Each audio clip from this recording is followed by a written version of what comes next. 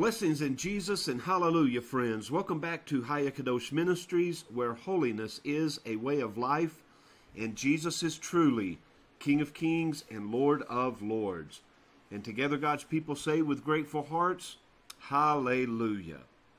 Well, friends, I want to bring to you a topic today on a subject that is upon the minds of many of God's people.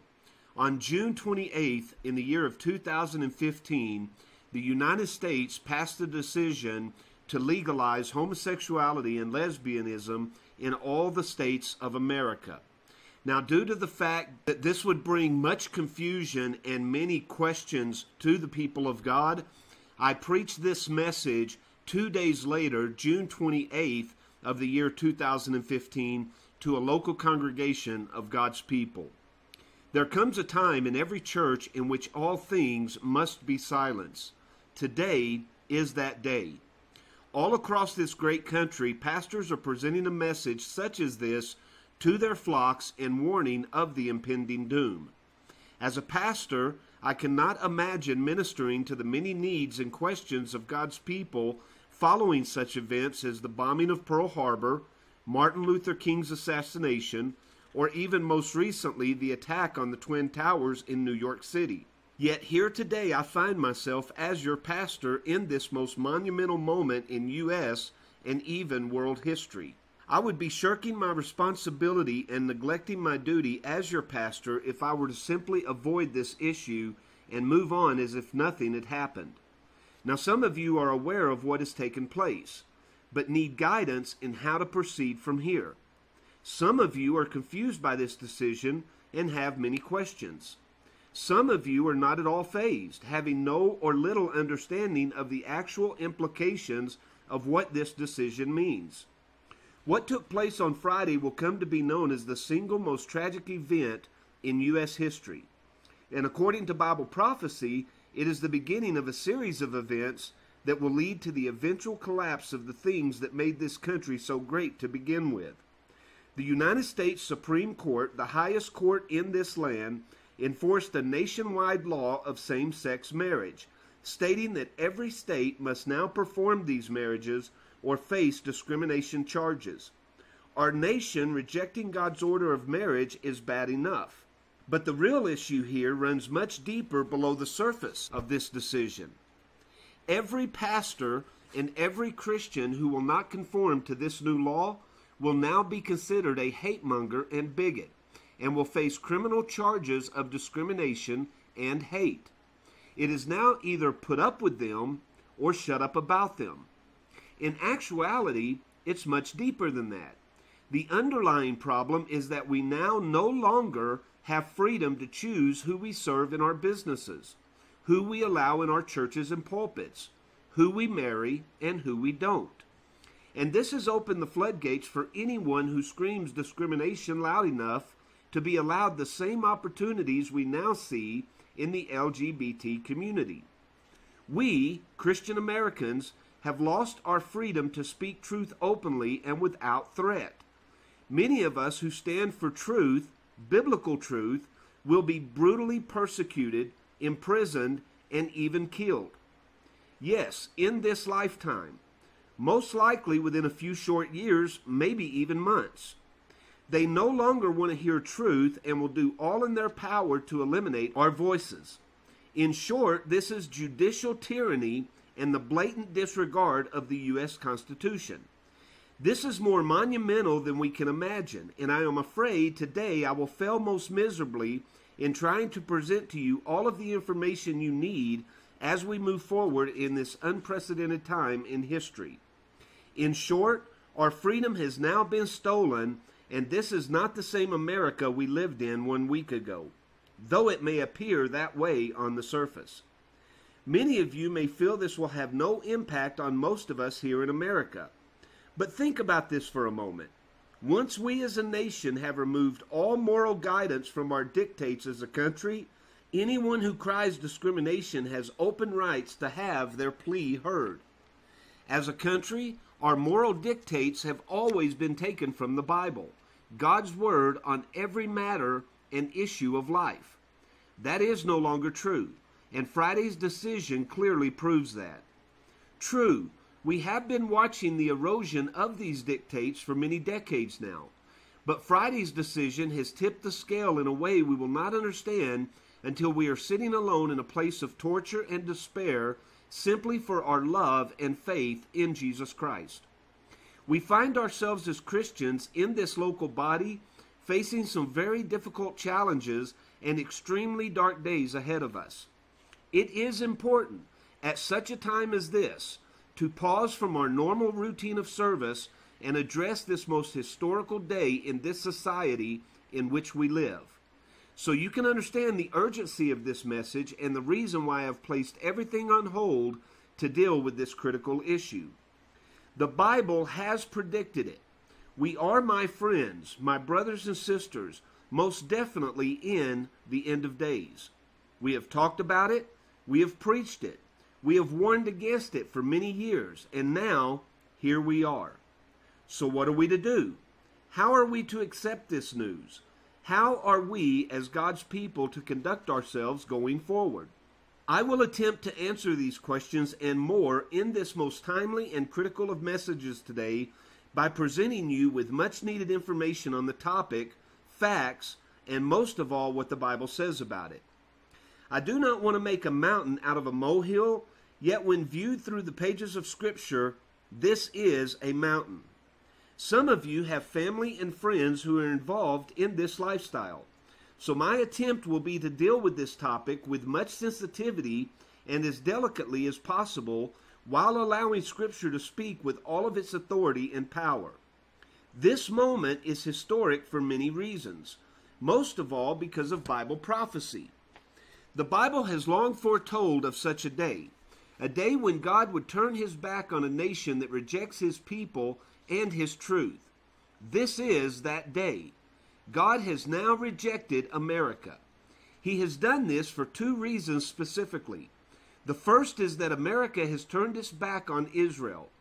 The Bible says, "Blessed are those who bless thee," speaking of Israel, "and cursed are those who curse thee." We as a nation are now cursing Israel by turning our backs and no longer supporting her. The second reason is we have decided as a nation to forsake that most sacred of institutes, that being marriage, and desecrate it in a way that is equal to that of Sodom and Gomorrah. And we are all aware of what happened to them. It is especially confusing when we see the biggest names in Christianity today conforming to the world's view and rejecting Scripture. Those whose writings have brought us so much joy over the years, whose music has lifted our spirits so many times and carried us to heights of joy unspeakable and full of glory. You will begin to see these people choose sides on this issue, and their choices will be the same as that of the world's, full of compromise and abandonment of God's precious holy word. Many, already since Friday's decision, have voiced their opinion and are in direct contradiction with Scripture. You are going to see many whom you admire and hold dear to your hearts compromise the teachings of Scripture for political gain, money, higher success, fame, social acceptance, freedom, and opportunity.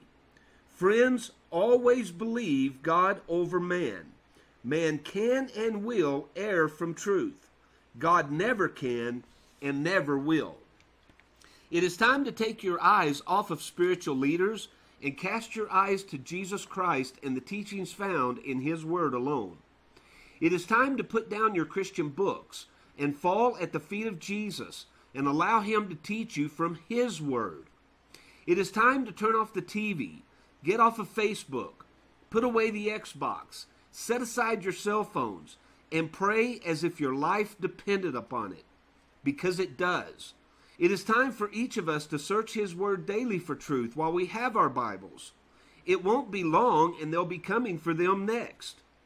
It is time for us as his people to pray for courage, for strength, and for absolute devotion so that when that day comes, and it is surely coming, we will follow in the footsteps of our Lord and so many who have gone before us. It is time to get serious as you never have before. Are you ready to suffer for his cause? Are you ready to die for Jesus? Now I know what you're thinking. Pastor, don't you think you're taking this a little too far? Many of us warned about this day, and many have laughed at us and said we were taking things a little too far. We would never see this day in our lifetime, they said. Yet, here we are. Many of us are again now warning of coming persecution to the saints of God as never before seen in America. And just as I have been warning of this day, I am again warning you loud and clear, persecution and imprisonment and possibly even death are not far off to everyone who takes the name of Jesus Christ as their Lord and Savior. So prepare yourself. It is coming. Jesus is about to separate the wheat from the chaff. We will find out real soon who the true followers of Jesus are, who the ones are who are really serious about their commitment to Jesus. Persecution has a way of doing that. Ray Carey, a national gay leader for a leading gay organization, said Friday, quote, "We will continue to do work in this country to ensure everyone's rights are protected, and religion should not be used as a means to discriminate against others." Unquote. Do you understand what she is saying here? Can you read between the lines? When she says religion should not be used as a means to discriminate against others, that is exactly what she means. They will attack and defeat any and all who deny any freedom to their cause, regardless of the personal choices of Christians. And they will do so by charging them with discrimination and hate. They want to rid this world of any reminder of consciousness of sin, and that includes Christians, the Bible, churches, pastors, and anything else that holds God's Word as the ultimate source of truth. But where is the discrimination on our side? Where is the freedom of choice on our side? There is none. Keep a watchful eye on their hypocrisy. You will see much of it in the coming days and months. They expect no rights for us as we surrender to them, and they gain all of the rights for themselves. Do you see the hypocrisy here? They have made it openly clear they are coming with lawsuits, hate crime charges, and any and all dissent will be silenced. Okay, so what's the big deal anyway? Doesn't everyone have the right to choose how they live their lives? If they choose to live in a gay lifestyle, what's that to us? I mean, science says they are born that way and they have no choice, right? The American Psychiatric Association is governed by a diagnostic manual known as the DSM. This stands for the Diagnostic and Statistical Manual of Mental Disorders. It was initially printed in 1952 and lists and discusses treatment for all mental disorders. But did you know that until the 1980s, homosexuality and lesbianism was a documented mental disorder such as schizophrenia or bipolar disorder? Now the question is this: does 25 years of modern advancement erase 6,000 years of history? Or is there a political agenda that we're not fully aware of? In 1980, there seemed to be an influx of psychiatrists and political figures who were gay that needed to change the written word to appeal and cater to their choice of lifestyle. Due to this, it was half removed from an updated edition in the 80s, making it only a mental disorder if you were unhappy or depressed about being gay. Those changing such things were happy about their choices. It somehow eased their conscience as to the choices that they were making were now okay. The most recent edition has removed any form of mental disorder at all. In the same book, the same is also happening with transgenderism. In the latest edition, it has been updated to say that it is a mental disorder only if you are not at peace about the lifestyle. If transgenderism follows the same path as homosexuality and lesbianism, the next edition will have removed any hint of it being a mental disorder as well. Polygamy, pedophilia, and bestiality will soon follow. There is no longer anything to hinder anyone from any lifestyle they choose. Certainly not the Bible. If a group screams, "We want freedom of choice," and the courts no longer listen, it will be discrimination. Any group seeking freedom of choice. Any, that is, except we Christians. Also, notice how they change their book over time. This is what they expect of us as Christians, to change or update our Bibles as well. This is yet another step, maybe the final step, in the moral decline of Christian America. You would think history would be our greatest teacher. Do you remember anything significant, historical, that took place in 1973? Roe versus Wade. Our nation legalized the abortion, that's a nice political word for murder, of innocent babies nationwide. We now have over 60 million babies who have been murdered legally, and this does not include those outside of legal practice. 60 million babies aborted since that time. To show you how big a number that is, 60 million days is over 164,000 years. So if one baby was killed a day in America, it would take 164,000 years to reach what we have done in 42 years. Or, to paint a clearer picture, that is twice the population of Texas. So remove everyone from Texas twice and erase that state from our borders, and that is how many lives we have killed. Proms never enjoyed, marriages never seen, college degrees never earned, and lives never lived. And this is only in America. The numbers for a worldwide killing of babies is astronomical. Well, that was the last national rule that directly opposed the Bible that we hold so true and so dear. What good do we honestly believe will come from this national rule? Again, directly opposing the very word of God himself. How many broken lives, shattered dreams, ruined families, and children must we harm before we realize God's way is always the best way? The fall of America, my friends, has begun. Using the same tactics used by gay rights activists, not even 24 hours after this court decision on Friday, pedophiles have now begun to seek similar status, arguing their desire for children is a sexual orientation they were born with, no different than heterosexual or homosexuals. Do you understand the implications of that? And by their definition of what is right and wrong, they are correct. There are no limitations by their definition of what is right and wrong.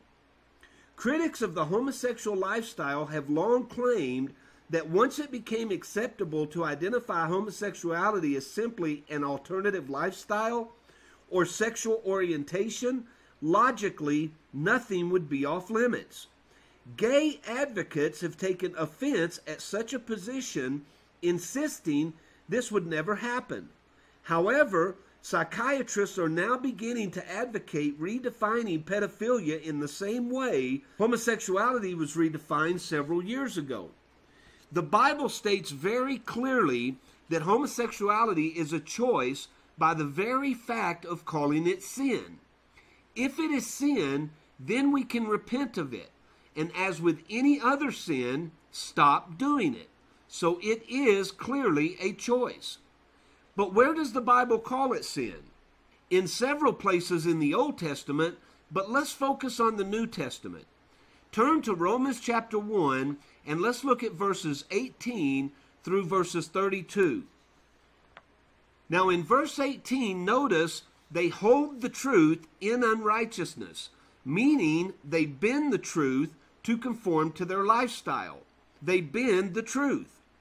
Verse 19, they know the truth, God has planted it in their hearts, but they do not heed to the truth.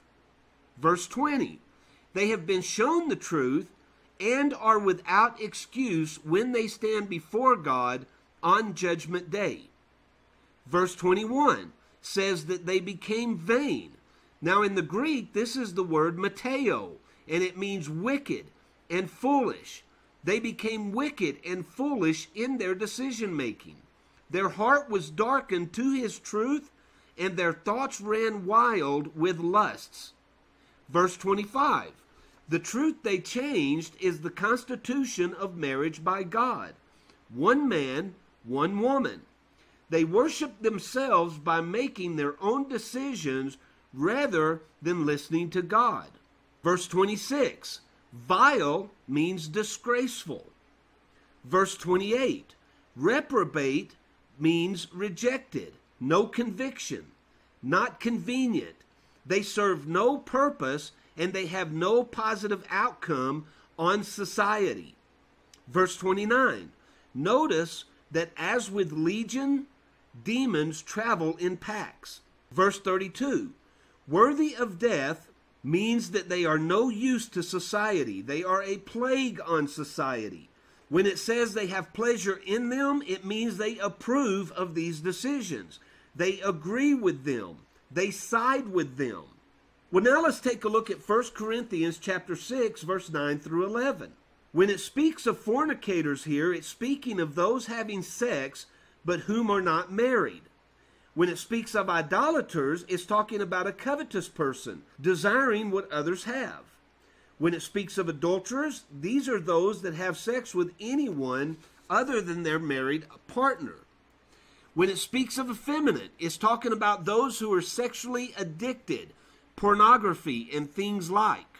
When it talks about abusers of themselves with mankind, in the Greek, this is the word sarkinotos, which means one who lies with a male as a female. When it speaks of thieves, it's speaking of those who take what does not belong to them. When it speaks of covetousness, this is one eager to have more. He's never satisfied. And remember, we're told in Psalm chapter 23, the Lord is my shepherd, I shall not want. When it speaks of drunkards, it is speaking of those who become intoxicated from drinking alcohol. When it speaks of revilers, these are those who complain at fate, those who speak abusively, foul language with contempt toward orders. And when it speaks of extortioners, these are those who are extremely greedy for money and things at all costs. Okay, you say, but Jesus never talked about it. He never preached against it. That argument is insufficient because he never spoke of pedophilia either. But that doesn't make it right or acceptable. But are you sure Jesus did not speak about it? Look at Genesis chapter 2, verse 24. This is the Hebrew word isha, and it is a feminine noun always used of a female. Now look at the same passage recorded in Matthew chapter 19, verse 5, and this is the Greek word gyne, and it is a feminine noun and always used of a female as well. So we see here Jesus did speak of it by constituting what marriage is and is supposed to remain. So we have clearly seen from Scripture that marriage is between a man and a woman, homosexuality and lesbianism is sin, and anyone practicing this choice of lifestyle will never enter into the kingdom of God. I hope that answers any disputes and questions on this particular topic. But how are we to treat these who make these choices, and are we to welcome them into our local fellowship? Put simply, we are to treat them as we would any other sinner. We love them and tell them the truth of God's word. Notice in our passage in 1 Corinthians chapter 6 that homosexuality and lesbianism is linked with many other sins. Fornicating, idolatry, adultery, the effeminate or sexually addicted, the thieves, those who are covetous, the drunkards, the revilers, and the extortioners. You see, homosexuality and lesbianism is just simply one of many sins. I want you to be prepared, though. When you tell them God's word, you're going to hear a lot of judge not, lest you be judged. So get used to hearing that if you're not already. We must also be prepared to defend against it biblically, and we can and should defend it from a biblical viewpoint. If you tell someone a lie long enough, they will start to believe it. Judge not, lest you be judged is one of the most misquoted verses in the Bible. Yet so many believe it as they have heard it so often from their friends, their parents, their grandparents, churches, and yes, even pastors and Sunday school teachers. They begin to believe it as they have heard it and not the way the Bible clearly teaches it. It always helps to read any passage in its entirety so we may see it from its full context in order to understand its true meaning. So let's do just that. Turn to Matthew chapter 7 and verse 1. Now, in reading this often misquoted passage, one thing you're going to see is that we are to judge. That is the only way that we can help others. Judge simply means to recognize. And as Bible believers, we recognize by comparing all things to Scripture. Keep in mind also there is an entire book of the Bible called Judges. Jesus taught us to judge righteously in John chapter 7 verse 24. In other words, we are not to be found guilty of the same things we hold others accountable to. We only judge when we've gotten the log out of our own eye, as the text puts it. In 1 Corinthians chapter 5 verse 12, it says this, "What have I to do to judge them also that are without, outside the fellowship? Do you not judge them that are within, inside the fellowship?" And notice verse 13, "But them that are without, God judges. Therefore, put away from among yourselves that wicked person." Well, the only way you can do that, friends, is you must first judge them. You must recognize the sin in their lives. It all comes down to this. We cannot fault ducks for quacking. That is what ducks do. Therefore, we cannot fault sinners for sinning. That is what sinners do. But if they claim to be a Christian, a follower of the Lord Jesus Christ, and at the same time a practicing homosexual or lesbian, well, I hope you now see from Scripture that is entirely impossible. We must always be clear in holding to the teachings of the Bible. And the Bible clearly teaches that no practicing sinner and those living in this lifestyle are sinners according to the Bible. While they practice this lifestyle, they will never enter into the kingdom of God. Now, we are not attacking homosexuals or lesbians or transgender people. We are simply holding to the truth of God's holy word and adhering to all the teachings of the Bible. And it attacks sin on every single page. The question is not serving or loving them. It is obvious we are to love them in the fact that we share truth with them. Remember in Proverbs chapter 27 verse 5, it tells us open rebuke is greater than secret love. If we love them, we will tell them the truth, no matter the consequences. And if God so chooses to use us to open their eyes, they will be eternally grateful for it. So if the question is not how we treat them, then what is it? It is, are we to welcome them into our fellowship as believers? What does the Bible say about that? The Bible is clear that we are to draw a bold line between the body of Christ and the world. We have to be very careful that sinners on the outside are not peering in and seeing no difference from themselves inside. We are to be a peculiar people, looking and acting nothing like the world outside.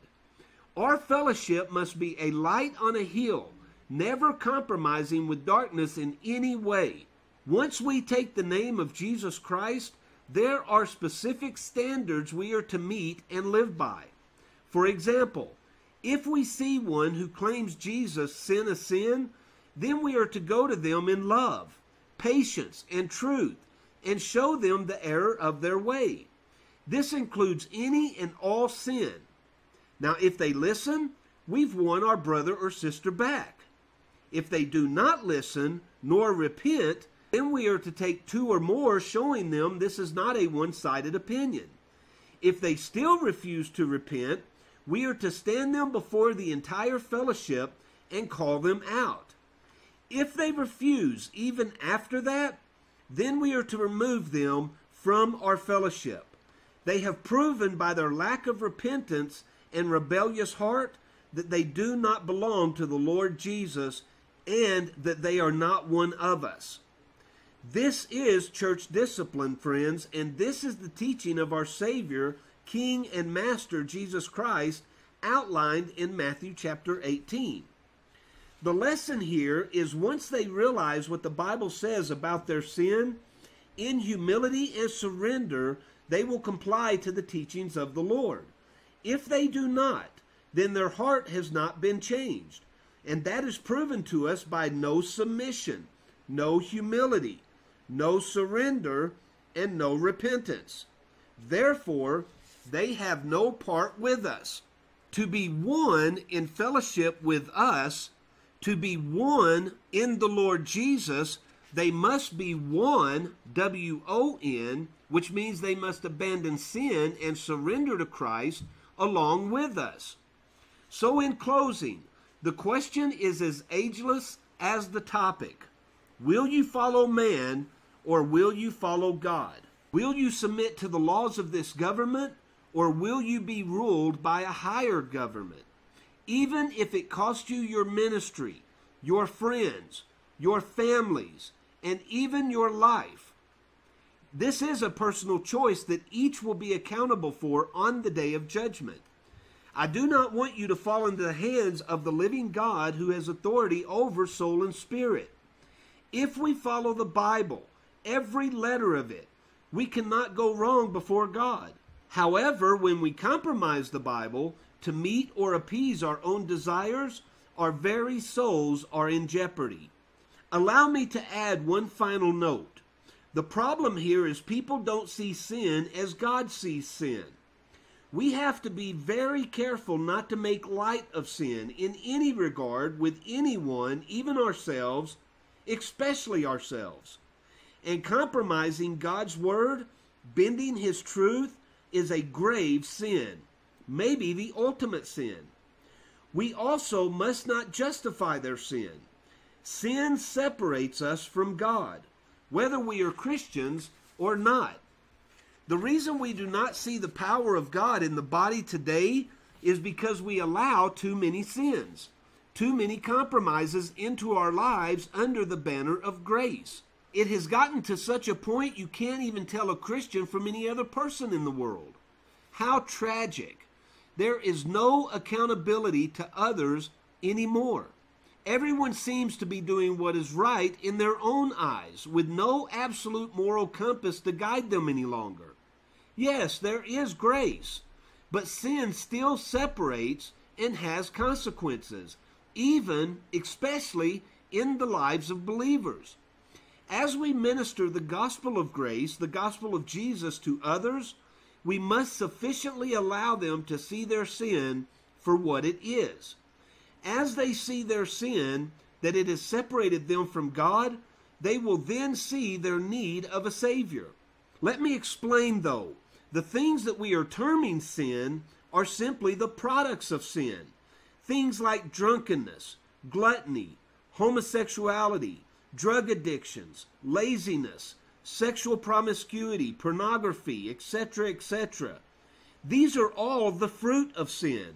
Sin, in and of itself, is simply doing what we want to do rather than doing what God wants us to do, following our own lust and desires rather than what God has commanded us.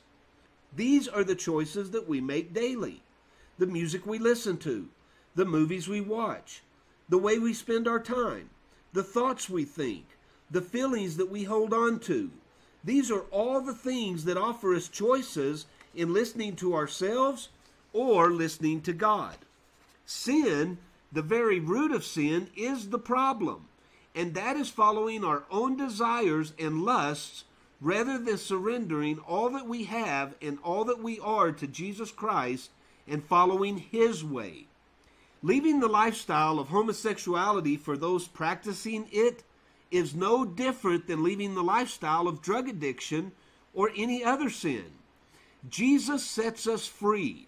We then pick up our cross, leaving those sins forgiven behind, and we press, which means we struggle, to become more like Jesus as we leave more of ourselves behind each and every day. That is the salvation experience. That is our command, and that is our victory.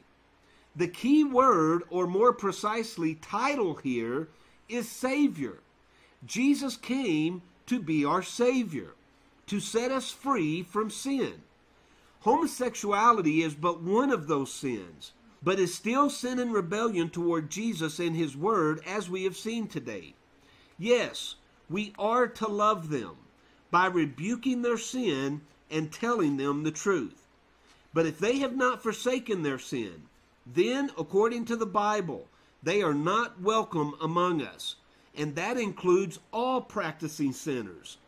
Open rebuke is greater than secret love. As for us as Christians, we should not be praying that God will change America, which seems to be our tendency to do. Let me explain. God had an appointed time down to the day and hour for Jesus to be brutally murdered upon a cross, and no amount of prayer could have stopped it. It is also true that God has preordained the fall of this world, and He has appointed times for the appearance of the Antichrist and the persecution of the saints, down to the day and hour. And again, no amount of prayer will or can stop it. Our prayer always is to be, Thy will be done, as Jesus taught us. Too many of us have been praying our own wills for far too long. The book of James says we have not because we ask not, but because we are asking wrong. We are asking amiss. We are asking our own will and desire, not His. Of course, all of us want America to be healed, to become a strong, vibrant nation again. But if it is His will to bring her to her knees, and we pray otherwise, are we not fighting against the very God we claim to love and serve? We need to be asking for courage in these times, strength and devotion to the cause of Christ. Not that He will restore our once great land, because many of us will be persecuted, imprisoned, and even killed for standing true to Scripture. America has been blessed for a very long time, yet the Bible promises persecution and suffering. Why do we think we are somehow free from such testing, immune to such suffering? It is time, friends, that we stop praying our will for America and we pray His will be done. Many pray, "Come, Lord Jesus," yet they do not understand the ramifications and consequences of those very prayers. How can we complain when all is being set in order for the return of Jesus, which so many are diligently praying for? You see, these things must happen. So again, I encourage you, the saints of God, to begin to pray, Thy will be done, and to leave your will at the cross where it belongs.